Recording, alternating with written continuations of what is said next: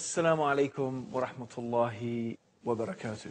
Welcome back to The Proof That Islam is the Truth, where in these episodes we've been discussing some of the amazing scientific miracles of the Quran. Information in a book 1,400 years old that every Muslim believes is the uncreated word of Allah, the creator of the heavens and the earth, revealed for the benefit and the guidance of all of humanity. But it's not just a claim that we make, it's something that we can back up with evidence.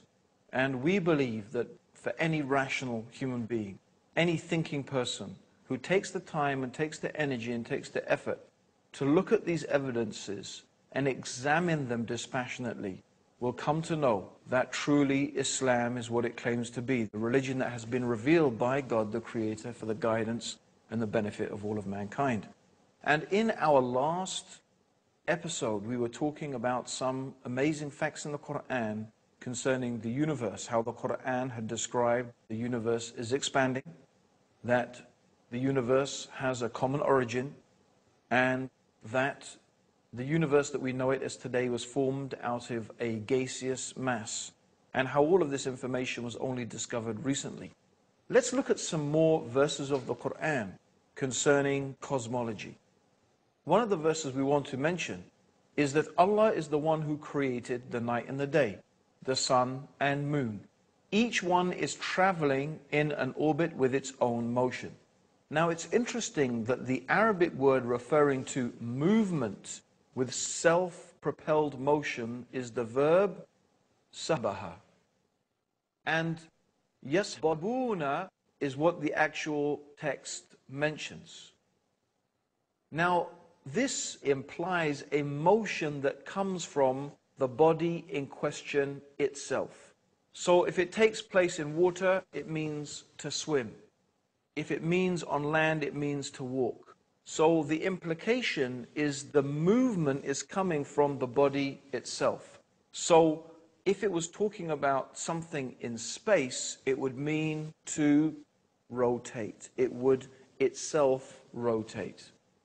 Now, this is amazing. The Quran is talking 1,400 years ago about the earth and the moon and the sun rotating. If you are perhaps thinking that the sun is static, it's not.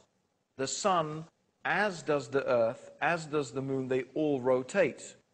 Of course, the earth, however, rotates around the sun. The sun rotates around its own axis. So it is actually quite correct, is saying. And of course, the earth is in orbit around the sun. And also, by the way, the sun is also in orbit. But it is in orbit round the center of the galaxy. In fact, it is believed that ultimately, if the sun keeps going in its orbit, it would ultimately end in what is known as the solar apex, a sort of position that it will end up in the center of the galaxy. So what we find here is that the Quran is talking about things that no one could really know this information 1,400 years ago. It is scientifically accurate. The idea of the alternation of the night and the day and of the spherical nature of the earth is actually implied in the 31st surah and the 29th ayah of the Quran. Have you not seen how Allah merges the night into the day and the day into the night? And in another verse, the 39th chapter, in the 5th ayah or the 5th verse, the Quran mentions He coils the night upon the day and He coils the day upon the night. And this word that is used in the Quran in the original Arabic is kawarra.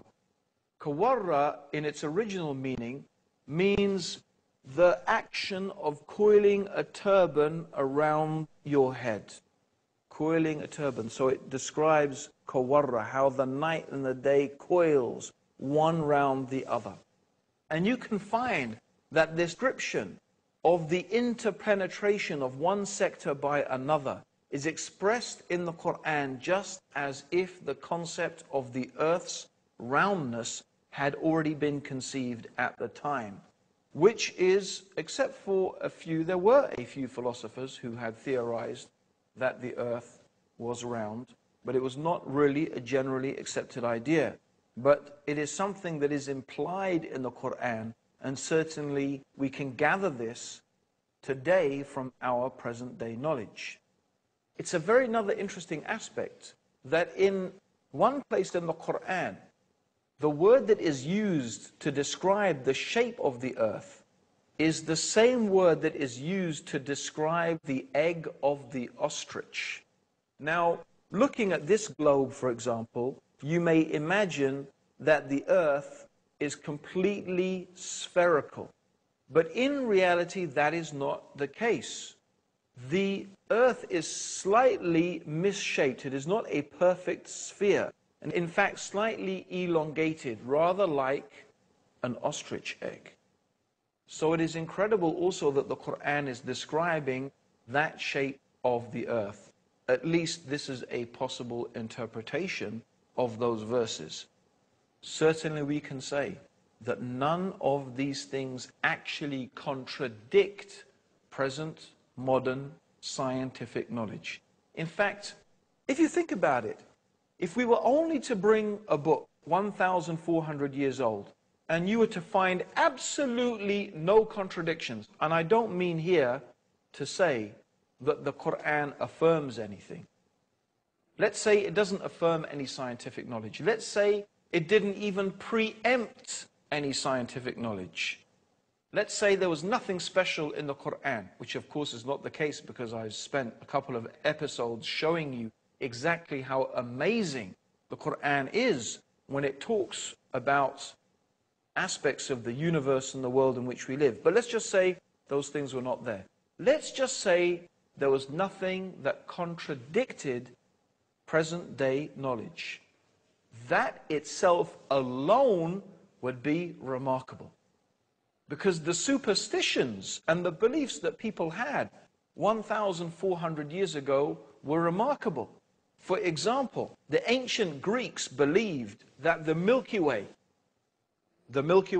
is the band of stars that you can see in the sky. In fact, it constitutes our galaxy.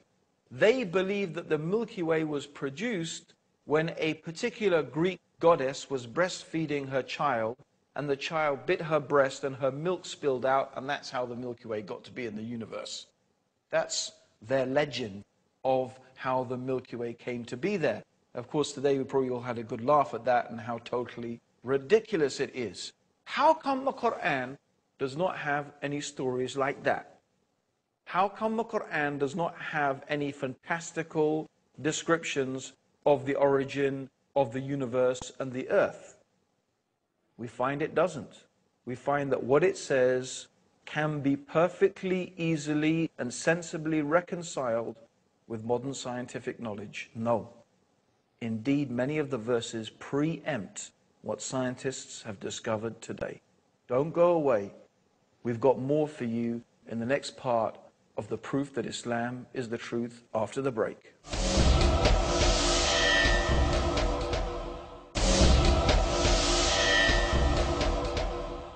Assalamu alaikum, welcome back to the proof that Islam is the truth, where we're talking about some of the amazing scientific facts in the Quran that have been only discovered recently with modern scientific knowledge. Yet these things were mentioned in a book 1,400 years old. Let's look at some more of the amazing statements in the Quran. In the 10th surah, in the 5th ayah, the 5th verse, it says, "It is He," meaning God, Allah, "who made the sun a shining lamp and the moon as a light, and measured out their stages." Now the Quran describes the sun as siraj. Now the word siraj means torch, means it's something that generates its own heat and light. Whereas the moon is described as a nur. Now a nur means a light that is originating from another source. And of course this is the correct understanding. The moon reflects the light of the sun. It's common knowledge today, but not necessarily so in the time of the Prophet Muhammad. Let's see what one of the respected cosmologists and scientists in the field of astronomy had to say when he was shown some of the statements in the Quran concerning his field of expertise. Professor Yoshidi Kusan, who's the director of the Tokyo Observatory in Tokyo in Japan, and this is what he said: I say, I am very much impressed by finding true astronomical facts in the Quran. And for us modern astronomers who have been studying a very small piece of the universe, we have concentrated our efforts for understanding that very small part. Because by using telescopes, we can only see a very few parts of the sky without thinking about the whole universe. So by reading the Quran and by answering to questions, I think I can find my future way for investigating the universe. What he's saying is that the one who is writing the Quran, the one who is revealing the Quran, the one who is speaking the words of the Quran, is talking as if he is looking at the whole universe together, as opposed to the scientist who concentrates on observing this bit or that bit of the universe, which is what most astronomers do. Who is it that sees the whole universe altogether? Who is it who sees all things in all places, in all times, except Allah, the Mighty, the Wise? So these are some of the amazing scientific facts, and we're going to move on also to another area that particularly interested me, because when I was at school, one of the subjects that I studied was geography, and a sub-subject of that was, of course, geology. And I do remember when I first read the Quran 20 years ago, and it was reading the Quran that motivated me to embrace Islam. One of the things that stuck in my head, and I remember it until today, was coming across the descriptions in the Quran of mountains. So let's go through some of the things the Quran says about mountains. For example, in the 78th surah, in verses 6 to 7, Allah says, have we not made the earth an expanse and the mountains stakes? The word that is used here is awtad. Awtad, meaning stake, is like the peg of the tent. So the peg of the tent goes into the ground. It holds the rope that holds the tent. So you have a small part of the peg sticking up from the ground, but the majority of the peg is inside the ground. The Quran also says in the 31st surah, or the 31st chapter, in the 10th verse, and Allah has cast into the mountains, standing firm, so that it does not shake with you. Now today, with modern sonar technology, they have been able to bounce sound waves down through the Earth's crust. And according to the different rates at which the sound waves are reflected back and are measured, they can tell the different density of the Earth's crust as opposed to what is hard and what is soft, what is from the crust and what is from the magma. And what they have discovered with this technology is exactly what the Quran was saying 1,400 years ago, that the mountains have roots. The mountains, like the peg of the tent, not only do they go above the Earth's surface, the mountains go deeply into the Earth's core. And they act, it has been theorized, as stabilizers. They help to stabilize the Earth's surface. And there's two ways in which they do that. Number one, because the Earth is composed of tectonic plates. The crust of the Earth is actually made of different plates. And it is the movement of these plates that causes earthquakes. When these plates move against each other, the friction of that movement causes earthquakes. And that's also what they think how continental drift has happened. Originally, they believe all the continents were one continent, and then because of plate tectonics, it moved. But the Quran is saying is the mountains act as stabilizers. They help to stabilize the Earth's crust. And this is something that has actually been theorized by modern geologists. There's another way in which the mountains may act as a stabilizing factor, and that is to do with the rotation. Maybe if you try and spin something, you will find that if it is not really spherical, it will start to rotate, and then it will start to wobble out of shape. And it is possible that the mountains actually act as a counterbalance to keep the Earth's rotation smooth. I do stress, of course, that these are theories, but it is very interesting what the Quran is saying 1,400 years ago, and that it seems to be preempting the ideas and the knowledge that is being produced by modern day science. Certainly, it is a fact that is established that the mountains have roots, and the Quran is saying that the mountains are like autad, the pegs of a tent. So this is a remarkable scientific fact. It's one I remember sticking in my mind when I first read the Quran about 20 years ago. So these are one of the remarkable things. Also, the Quran mentions some aspects of animal and plant life. For example, the 16th chapter of the Quran is called Surah An-Nahl, which means the surah of the bee. And one of the aspects of the Quran in this surah, it is talking about the bee. And it's very interesting that the word that is used in the Quran for the bee that flies around gathering honey or gathering the nectar for the honey, it is used in the female form. The gender that it is used is feminine. Although until recently it was believed that the bees were actually soldiers. They were males, and the ruler of the hive was a king. But as it happens, in fact, we know that the bees are indeed female, and they are owned, or they are headed by a queen. That's why we say the queen bee. It's also true that the Quran mentions that plants have different genders, and the winds are a means of fertilization for the plants. So in the 15th chapter of the Quran, in the 22nd verse, it says that we, meaning Allah the Creator, this is the we of nobility. Does not mean there is more than one God, of course. It is we in the sense that royalty uses the term we. It's a sense of honor and nobility.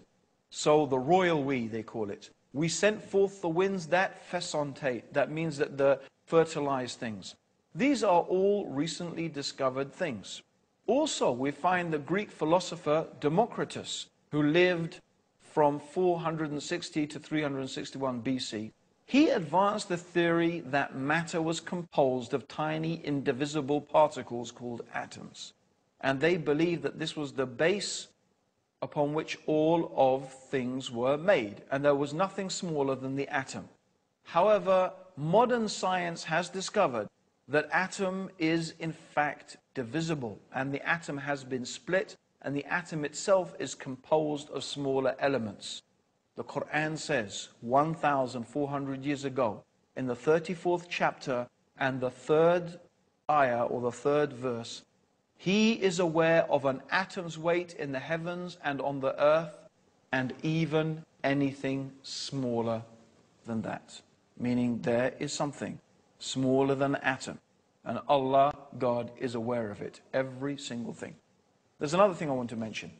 God mentions in the Quran some amazing things about the human beings. And one of the things is about our nerves. Here is a very frightening and terrifying passage of the Quran. It's mentioned in the 75th chapter in ayahs 3 to 4. Does mankind think that we cannot assemble his bones? Nay, we are able to put together in perfect order the very tips of his fingers. God is telling us He can recreate us on this day, this terrifying day, this frightening day, the day of judgment. He is able to recreate you, even if you are dust, even your bones to the very tip of your finger. Why the very tip of your finger? Of course, you've all heard of fingerprinting, haven't you? Every single human being's fingerprint is unique.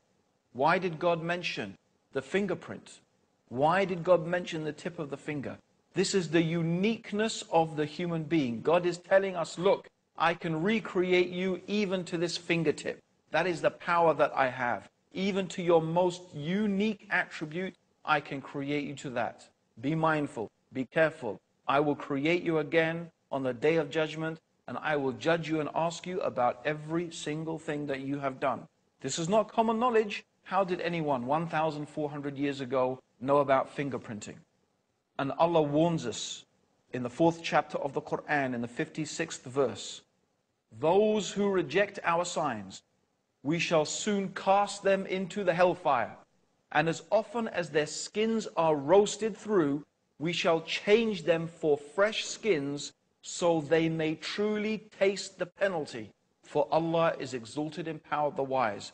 This is a very frightening description of the hellfire.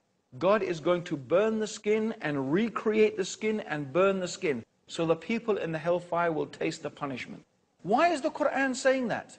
It has only recently been known and discovered that when the skin is burnt, a person does not feel any pain. That's why when a person suffers severe burns, a doctor will prick the skin to see if the person feels pain. If he feels pain, there are still nerve receptors left. If he does not, that means his skin has been so badly burnt, he cannot feel pain. So if God put people in the hellfire and the hell burnt their skins, after that they will not feel the pain. So Allah is going to recreate the skin again, so they will keep on tasting the punishment. It is a very severe warning from the one who has created you. He knows you better than you know yourself. And He is warning you in His book of His knowledge and His ability, that if you do not believe in Him and follow His guidance, see what is waiting for those people who reject the faith. My dear listeners, we have only one more thing we want to mention. The tree of Zakum, which will be the food of sinners, and it will be like boiling oil that will boil in their bellies, like the boiling of scalding water. Taste this, Allah says in the Quran. Verily you are pretending to be the mighty, the generous. Look at those arrogant people, pretending to be mighty, pretending to be generous, but taste the tree of Zakum that will boil in your belly. And it says they will drink a water that cuts their bowels to pieces. It is very interesting that thermal receptors are not present in the intestines, but it is in the bowels. And the contents and the receptors in the bowels are highly sensitive. It's a very, very sensitive area, and that is where pain is initiated. It's not a common knowledge 1,400 years ago, but it is a fact that is mentioned in the Quran as a stark warning to all those people who reject faith in God. God has combined the scientific facts with the severe warnings of those who disbelieve in Him. Our invitation is to invite you to His mercy, to His guidance and His forgiveness by accepting these truths, the proof that Islam is the truth. Join us in the next episode for some amazing prophecies of the Prophet Muhammad and the Quran. And until then, may God's peace and blessings and guidance be with you. Assalamu alaikum wa rahmatullahi wa barakatuh.